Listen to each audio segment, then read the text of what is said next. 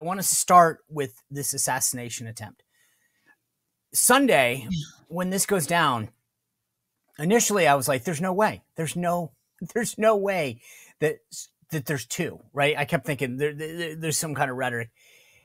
And then I started looking at the media, and at first I was like, I couldn't figure out what was going on. It was like this two worlds, one in which there was actually an assassination attempt, and then the commentary that started to evolve was like, okay, but he kind of is to blame for this. And, it really isn't that big of a, I don't know. I kind of had this feeling that if you try to assassinate the leading candidate for president, it would be wall to wall breaking news.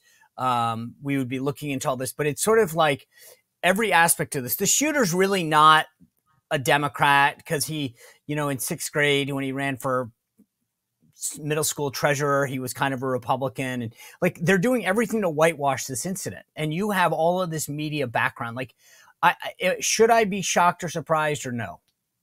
No, I mean, this is what they do. Okay. I mean, it's shocking. It's surprising just because you're a normal person and you kind of keep going in glass half full, expecting the best of these people. But, you're so disillusioned, as am I, time and time and time again, because they have their narrative, they have their agenda, Sean, and they're going to continue to try and solve for that. Therefore, when things come, into their realm that don't fit the narrative, then they're going to push it away however they can.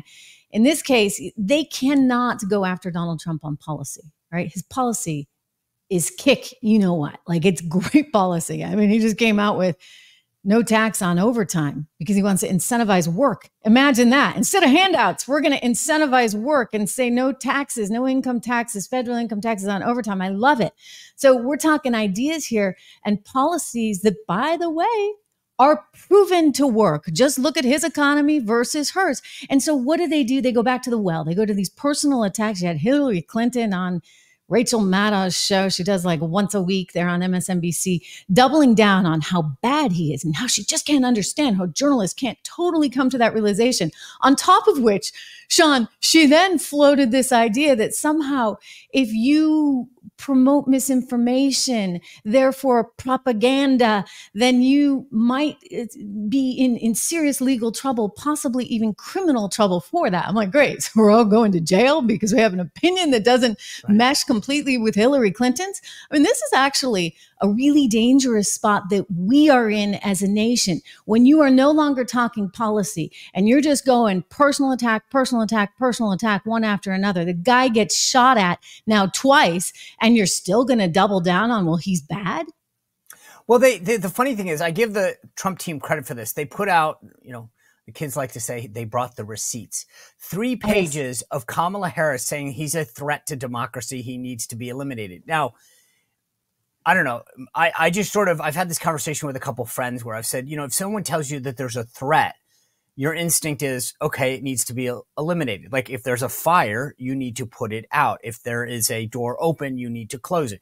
So when someone tells you consistently that there's a threat, what do you think is going to happen? Some nut job. And again, this guy's a nut job. Of course he's a nut job. Yeah. But the bottom line is he's inspired by you. When you tell everyone over and over again, and it's on, this is what he tweeted out. He parodied her language, that he's a threat to democracy.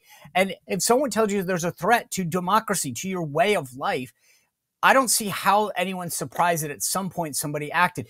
So it's funny. He's responsible for every person that went into the Capitol on January 6th, right? So his rhetoric, according to Democrats, is responsible for that.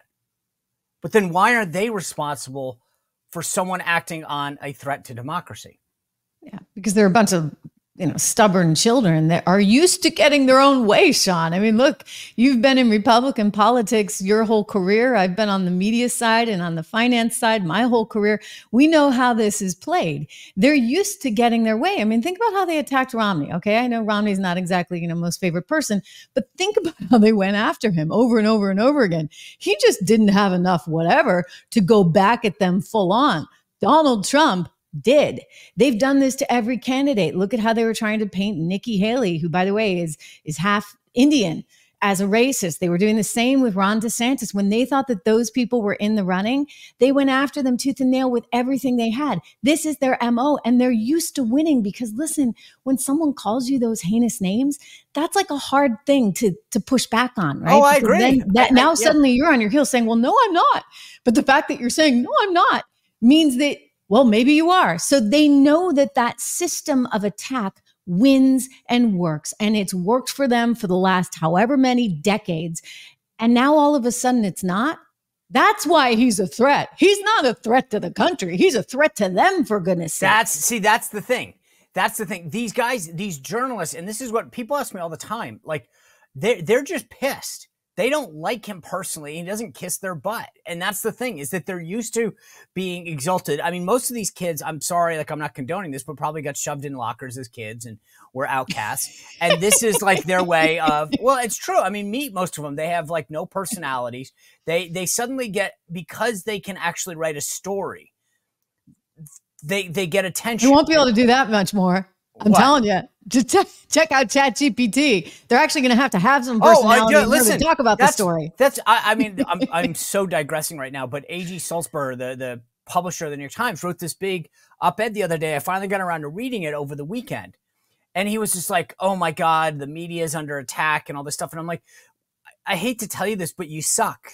Like when you write bad copy and your industry sucks, what do you, I mean, it's like, can you imagine, like, think about this for a second, take out the media and put in restaurant and just say, I mean, I know you're a financial person, right? So you look at stocks and you say, okay, their profits didn't do well. And that's why but can you imagine like an owner of a restaurant being like, you know, our industry's under attack because not enough people are coming to eat our crappy food. And it's like, well, at some point you have to take responsibility for the product.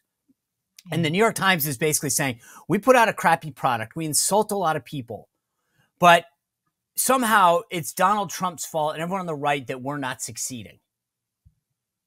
Yeah. Well, they're jealous. They're jealous of like what we're doing right here, right now. Well, and they are. No, they're not jealous. Guess what? Nobody needs to go to the New York Times anymore. They're scared though. I think that's the problem, is that they're like, I don't know that I can make it on my own. I don't know what I would do. I had this talk that I gave at a journalism school probably 3-4 months ago now. And they kind of said, well, journalism is under attack. And I said, no. It's alive and well. It's actually more robust than ever before. Legacy media is under attack because it sucks and no one wants to buy it. But look at Substack. Look at these former reporters who actually do their job and the amount of money they're making independently by asking people, hey, you like my work, subscribe to it, right? And the problem is the New York Times, like, but we have a union and we need to pay the union and so it's like tell it to the hand. I'm sorry. You know, and the New York Times in particular, again, like maybe I'm naive. You know, I look at this kind of like you were looking at it over the weekend as you get this news in. I saw some Google alert on me that they're attacking me again for who knows what.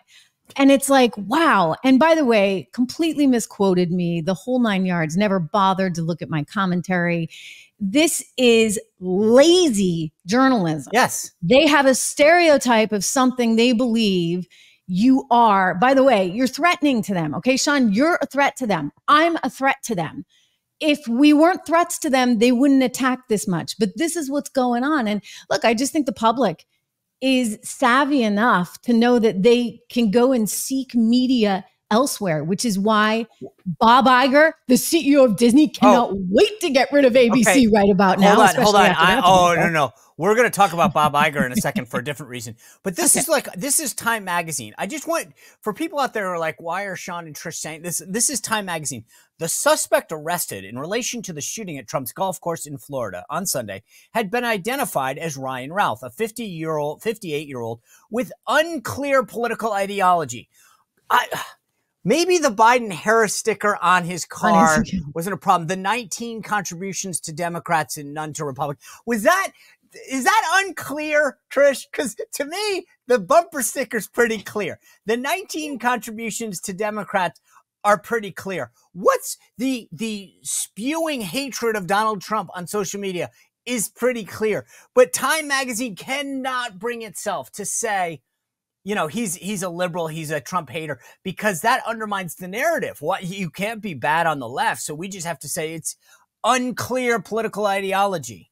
Well, look, I think the deep state, so to speak, however you want to define that, and the media have been one for so many years. And so this is getting unraveled in real time. The media is feeling it big time, like head on, right? They're feeling it because they're now having to judge themselves based on clicks. It's like they are that restaurant open for business. And if people don't like their food, they're not going to eat it. Now, look, I do think that there is a place for journalism where you're going to hear everything, hopefully without the bias. You see it on all sides.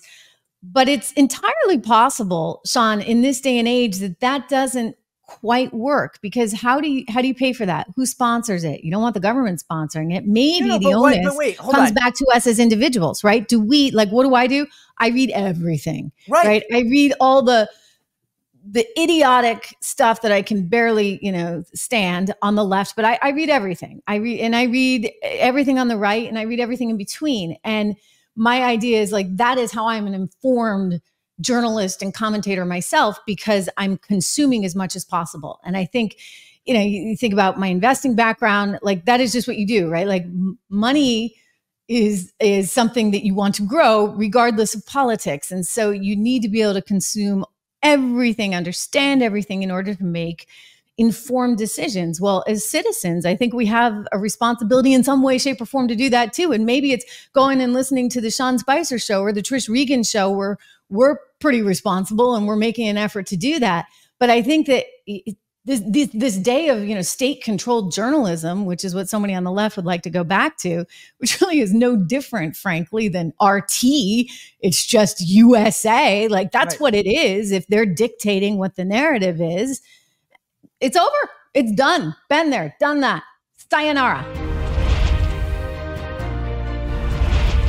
Well, if you enjoyed this content, make sure to like this video, subscribe, and click the notification bell to get more.